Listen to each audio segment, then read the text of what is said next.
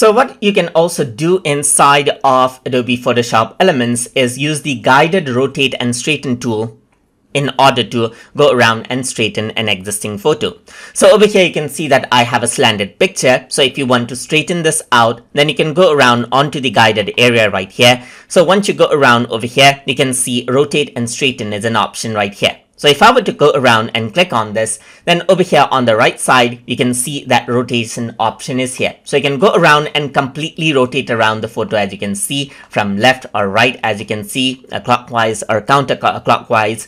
And what you also see right here is the straighten tool right here, which allows you to go around and draw a line right here along a path, and then it uses artificial intelligence to fill out the let's say rotate out the content, as you can see right here. So right now it is maintaining the image size right here. So let me just press Ctrl Z. You can also go around and maintain canvas size right here, and once you do that, what happens is that it'll maintain out the canvas size and won't actually change around the size of the image.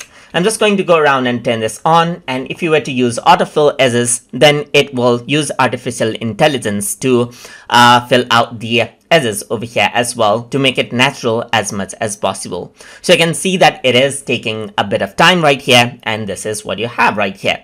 So that is how you can use the guided rotate and straighten tool inside of Adobe Photoshop Elements. So I hope you guys learned something as always, and as always, please like, comment, share, and subscribe